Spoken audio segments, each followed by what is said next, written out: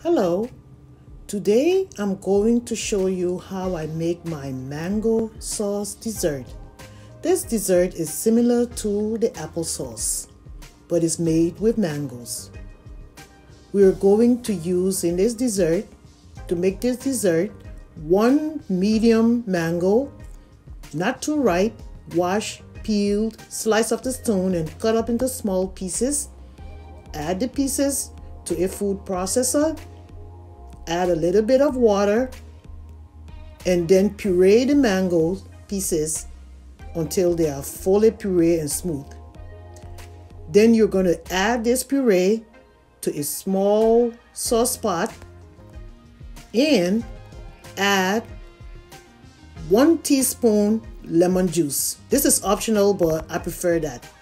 Once you've added the lemon juice, you're going to begin the process of cooking the sauce. But you're not going to actually cook it for a very long time. You're going to cook this sauce for about 10 minutes and just kind of bring it to a boil. You don't want it to bubble and boil. And to achieve that, you're going to keep stirring that pot,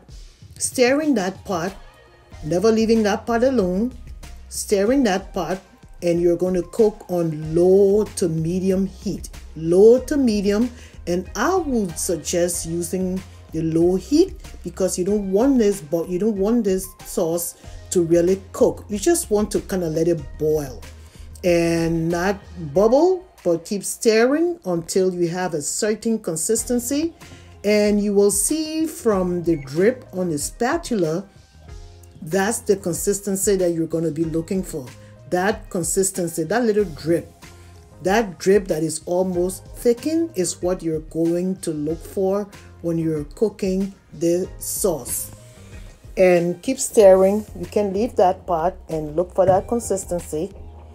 And once you have the consistency that you really need, you're going to take the sauce off the stove, pour it into a mason jar or any jar that you have, and let it cool completely. Once the mango is cooled in the jar, you're going to cover the jar with a lid and refrigerate. And you can eat this mango sauce whenever you want it. So there you have it, your mango sauce dessert. Enjoy!